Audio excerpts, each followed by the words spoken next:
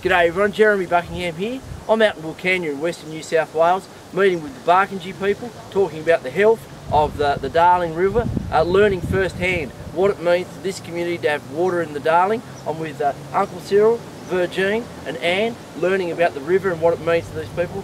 Virgean, can you tell us about the river, what it means to you and what sort of condition it's in? Well, you know, I can tell you honestly that you know, the three of us that stand here today were born and raised on the Darling River.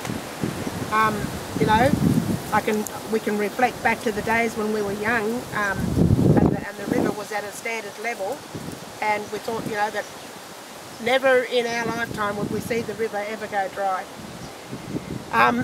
You know, there's many reasons, I do believe, in regards to why the river's gone dry.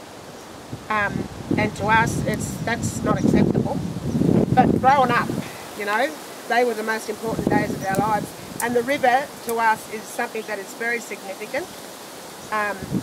And because we're known as the Barkindji people of Wilcannia, Barka means river people. So, you know, growing up on the banks of the Darling River brings back many happy memories, you know. And it means a lot to the community to have water in the river? Absolutely, you know.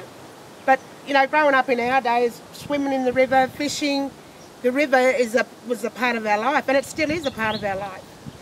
You know, to be able to pack up, you know, your car and go out to the river and enjoy, you know, the moments around the river and the things that you do at the river doesn't happen anymore, because we have no water in our river, which is quite sad. But at the end of the day, you know, our river has no water.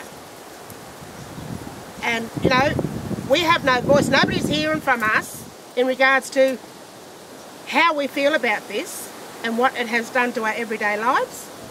And what voice do we have in rectifying the problem?